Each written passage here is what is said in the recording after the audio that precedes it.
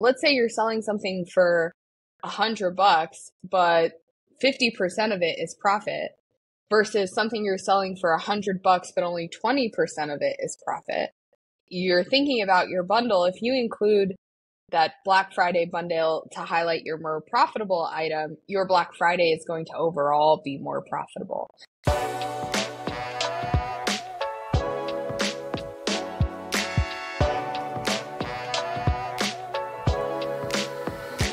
Hello, and welcome to another episode of What's Working in E-commerce. I'm your trusty host, Eagan Heath from Asymmetric Marketing. We're a digital marketing agency, and we do all kinds of things like on-site SEO, paid search, paid social, email marketing automation, and WooCommerce sites. So check us out at asymmetric.pro.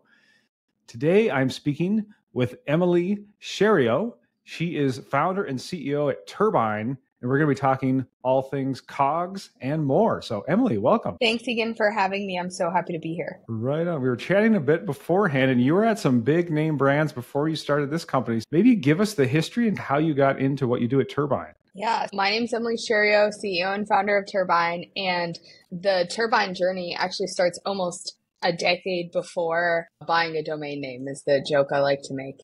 I worked at Smile Direct Club, one of the early direct-to-consumer telehealth companies, real pioneer there, back in 2016.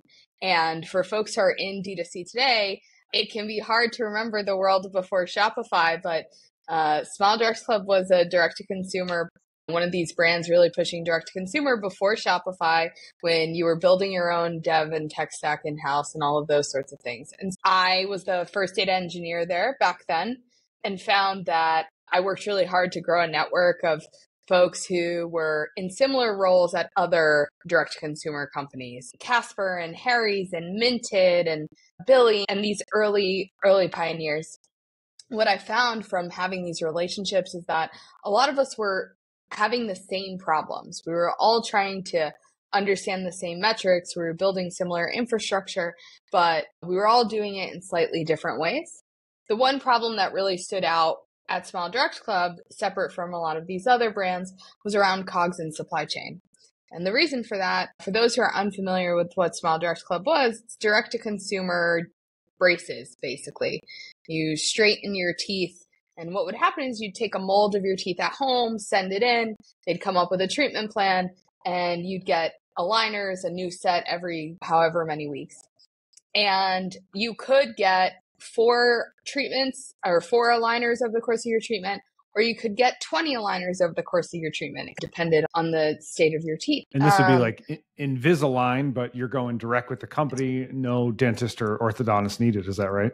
Exactly. And we're not talking about whether or not that's a good idea. Consult with your medical provider and all those disclaimers, but yeah, that's exactly what it is. Direct-to-consumer Invisalign. And Align, Invisalign's parent company, was an investor in Smile Direct Club for a long time. If you're interested in going down that rabbit hole, there's some fun litigation between the two of them you can read. But the Smile Direct Club, because we sold one thing, customers bought straight teeth, but the cost to serve them was different.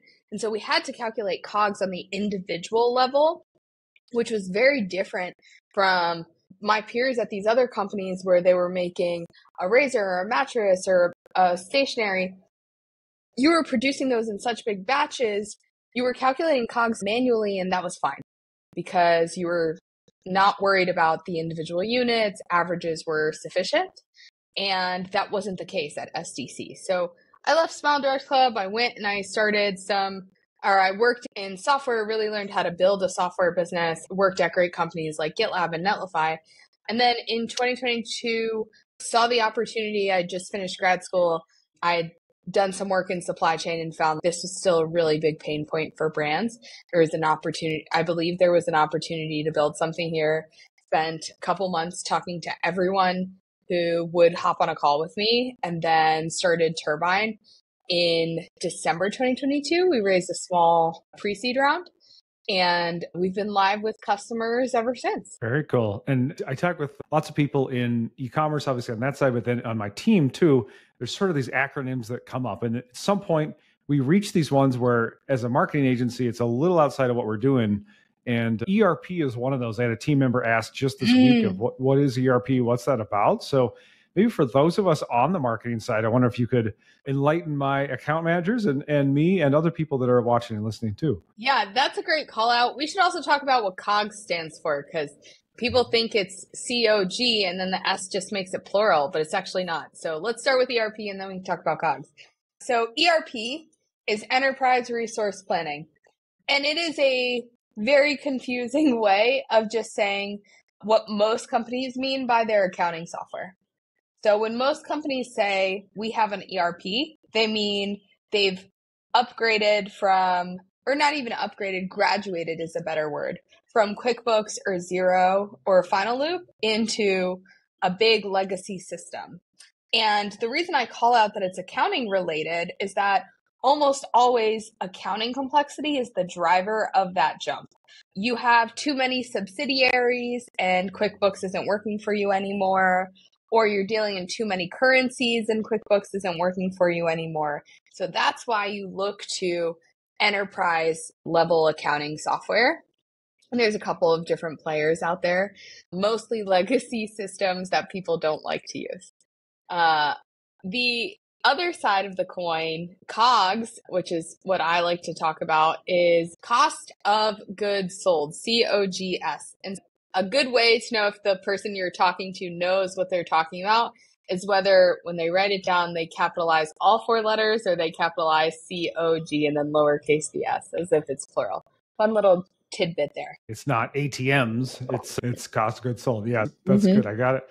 And Emily, maybe you could talk us through what should be included in cost of goods sold and what should not. So this is a tricky question, and the unsatisfying answer is it depends. You should definitely sit down with your accountant and understand the nuances of your business, but we'll talk in high-level strokes here so that brands can understand and use that as a starting point. So I like to use the example of a jar of peanut butter. If you're buying and manufacturing a jar of peanut butter, you might have a turnkey manufacturing process where you pay your co-man who's going to produce all those items, and your co-man is going to buy your jars, they're going to buy your lid, they're going to buy the ingredients for you. Then your cost of goods sold in that turnkey manufacturing world is the cost that you're paying your co-man for those jars of peanut butter, plus the cost to move that item to where it can be fulfilled. So if you've got a Shopify store, you use a 3PL, it's the cost of producing that jar of peanut butter plus moving it to your 3PL, whether that's by land, sea, air, whatever that freight cost looks like, even if it's by UPS, like by mail. Pack and pick fees don't go into cost of goods sold. They go into your profitability, but they're not your COGS. On the other hand, let's say you're doing the actual manufacturing for that jar of peanut butter. You're buying the jars, you're buying the lids, you're buying the labels, you're buying the ingredients, you're sending them all to your co-man who is just making it for you and assembling it. So the cost of goods sold would be the cost of all those raw materials, the cost of sending those raw materials to your co-man, the cost, whatever you're paying your co-man for assembly. Oftentimes what we'll see is like there's a production fee, flat fee, and then a per unit cost. And then the cost of moving those items from your co-man to your 3PL for fulfillment. Again, it's all the things that go into making that item that get it to a place where it can be fulfilled. And things that become tricky or key considerations people might want to think about, what drives changes in your COGS is oftentimes around freight. Especially as we think about the last couple of years where we've seen COVID put a strain on the supply chain. We've seen the situation in the Red Sea and the Suez Canal, the situation at the Panama Canal and the drought. Like all of those things change shipping costs. And so that can be a key driver in why brands are seeing variance in their COGS. And so one of the worst things you can do is say, oh, I agreed with my suppliers that we're going to do this price, and then one time the freight was this. You have to keep a continuous eye on your COGS because those numbers are changing every time you're ordering something new. And then if you decide to rush ship something, rush produce something, or you have goods coming in from overseas, you air freight it instead of send it by container ship. That's also going to drive those COGS numbers. Yeah. And we may have covered this too, but maybe you could just remind everybody too, like, why is it so important to be on top of this? Why is this important for brand owners? Obviously, costs are a big part of it. This is a big part of the complexity of e-commerce, but I wonder if you could talk about why COGS specifically are so important. I think you've done a good job highlighting why it's complicated right now, right? Yeah. So there's a couple of different parts to it. And I think understanding or how understanding COGS drives changes to the business actually starts with where you are in the business. The first piece, as you're starting and growing and getting off the ground, is how do we just understand our unit economics, right? Are we profitable? Are we doing the thing that's going to lead to a sustainable business model here? And if the unit economics are there, then you're in great shape. The next piece after that is really like, how do we improve those unit economics? And understanding your COGS and the different numbers that go into it can help you understand which levers you can pull to do that.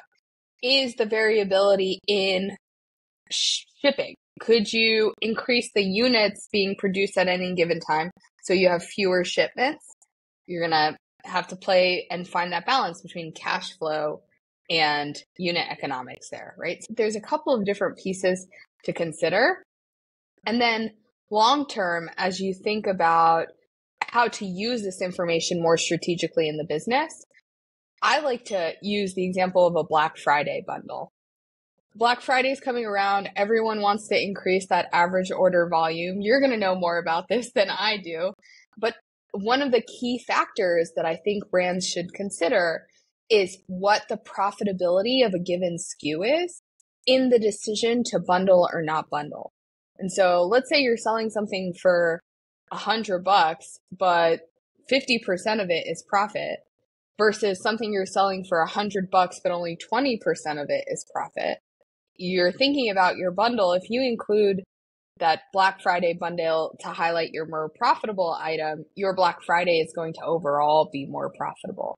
And so you can use the understanding of your unit economics for particular units to help drive better bundling and pricing decisions throughout the organization. Yeah, that's great. I would add too, I think part of the idea in our world is if we're running paid traffic, we need to understand what's acceptable, what's cost per acquisition. And so that's going to be influenced by what are the margins, what are the variable costs on these products, right? Absolutely. Is there, when I'm thinking COGS, I'm thinking variable costs, but is that not quite right? Are they not totally the same thing? Is one a square, one's a rectangle? They're just different things. So lots of things can go into your variable costs of the business that are not part of your COGS. The rule of thumb that I would say is if it doesn't go into the actual widget getting to the place where it can be fulfilled to the customer, it's not part of COGS.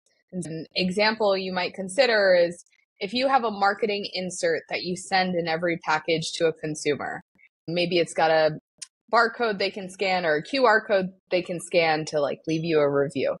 That might be, it goes in every order, you're paying for it, but it's actually a marketing cost. It's not cost of goods sold.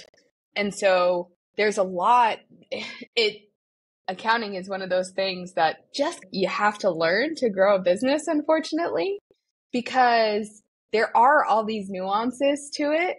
And you want to be focused on building a brand, building an incredible product, but getting just the like basics of accounting and understanding these numbers. What it ends up doing in our experience is it clears up the space for you to focus on the product, the brand, those things that really differentiate your business. Yeah, that's well put. I know it's said it's the business of language, so it makes sense you need to know it. I think I have it right then. Of COGS are a variable cost, but there are variable costs even outside of COGS potentially. Exactly. Okay. Maybe you could tell a story or just give us an example of how do we know when someone's got a problem with this, where they don't know their numbers correctly, they don't have the right information, they're not able to get the right information. Maybe just tell a story or paint a picture when someone's got a problem with their COGS. There are a whole industry of COGS consultants out there. And what they do is they sit in your books, they charge you a gajillion dollars, which is a very technical term. They open up all your books, they look at historical numbers, they try to piece those together to sales, and they give you a rough unit economics. And so oftentimes what we see when brands are starting to think about scale, or they're getting some traction and they're really investing in these systems, what they find is they spend money on these COGS consultants, they get this like one-time number, and then they think we're going to use these numbers for the rest of forever. And I've seen so many situations come out of that. We do lots of calls with brands understanding what their current situation looks like. And inevitably, we have these spreadsheets, these monster spreadsheets. They take 2 minutes to load up in the browser. And they have do not use labeled on tabs, or they have inaccurate or hidden columns that like do not delete under any circumstances, because it would break everything. Because they're like house of cards, really. And the numbers that those consultants calculated 1 year ago, we've had 12 major events since then. Those numbers might not be accurate anymore. And so we talk to brands, and I'll ask a head of ops or head of finance, how long are you spending calculating COGS every month? And they'll say, I was on a call 2 days ago. She said, I spend at least 6 hours a month just on the like last mile of reviewing the COGS numbers everyone else has put together. And I think that's a bummer, because imagine 6 hours a month. There are so many more strategic and valuable things you can do for the business. And this isn't like, how do we improve our COGS discovery? It's what are the numbers? What are the baseline numbers that we need every month for bookkeeping purposes? And so if we can help you get that continuous understanding of those numbers, you can spend those 5, 6, 10 hours a month doing something much more strategic. Yeah, it seems like there's a real need there. I've heard anytime you have a lot of complicated spreadsheets hanging out like that and you're spending hours and hours in them, that's really ripe for a custom software or SaaS tool. So it sounds like you're really playing in the right space there. Pretty interesting. And then once someone has those numbers, what's some action they can take? It sounds like there's things you can do to change your COGS or to change some of those costs. Did I understand that right? Of you might order in different quantities to get different scale. Is that kind of the right idea? You might order in different quantities. You might change the way you ship. You might look at new suppliers. A parallel to think of is almost like the first time someone starts using budgeting software. If you use like a Mint or a YNAB or a Monarch or one of those players, is that when you realize how much you're spending on groceries, like the first step is just knowing what the actual numbers are.